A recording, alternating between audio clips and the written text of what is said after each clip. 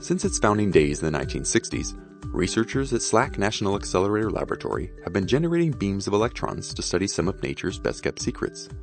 In the past, scientists used these beams for powerful particle collisions that revealed fundamental building blocks of matter. Today, SLAC uses its electron accelerators mostly for the generation of X-rays. These are emitted as the flight path of electrons is bent by magnets at the Stanford Synchrotron Radiation Light Source, SSRL, and at the X-ray Laser Linac Coherent Light Source, LCLS, one of the most powerful X-ray sources on Earth.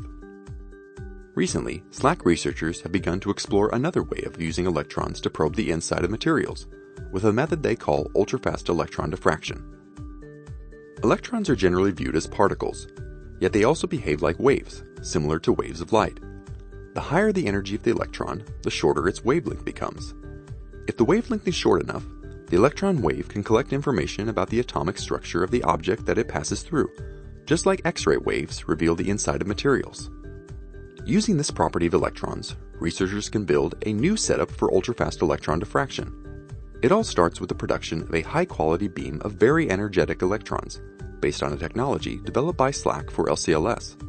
This is done inside an electron gun, where a laser pulse heats a piece of metal known as a photocathode and evaporates electrons from the metal. This incredibly short bunch of electrons is then accelerated by a radio frequency field toward the exit of the gun, where a magnet focuses consecutive bunches into a narrow beam of electrons, traveling at 99.3% of the speed of light. Researchers then shine this beam through a sample. The incoming electron waves scatter off the sample's atomic nuclei and electrons, producing scattered waves that combine to form a characteristic pattern on a detector. This process, called electron diffraction, allows scientists to reconstruct the atomic arrangement in the sample.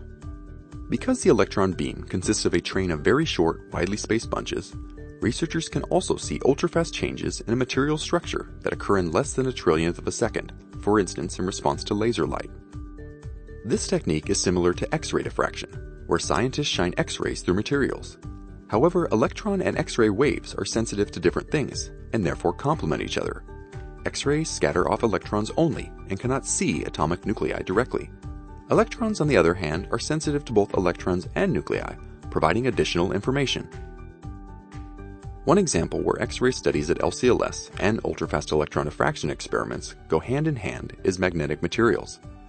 Magnetism arises from a property of electrons known as the electron spin, which is often compared to a ball spinning on its own axis.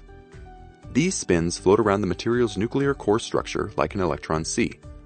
But how does the interplay between the electron sea and the nuclei impact the magnetism of the entire material?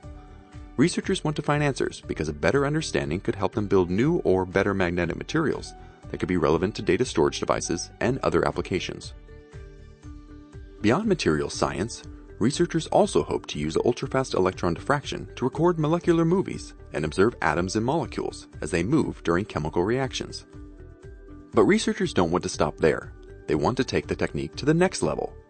Electron diffraction produces a rather abstract diffraction pattern, so researchers have to reconstruct how a material looks on the inside. Electrons can also be used to take images of samples directly. By inserting magnetic lenses in front of and behind the sample, the electron diffraction setup is turned into an electron microscope, similar to its optical counterpart. However, since electrons have a much shorter wavelength than visible light, an electron microscope can see much finer details close to the atomic level, such as domains in magnetic materials. The fastest existing electron microscopes can take snapshots of processes as fast as 10 billionths of a second. The SLAC researchers hope to improve this time resolution up to 1,000-fold for more snapshots of the same process in a given time. This would open up new possibilities for ultrafast science.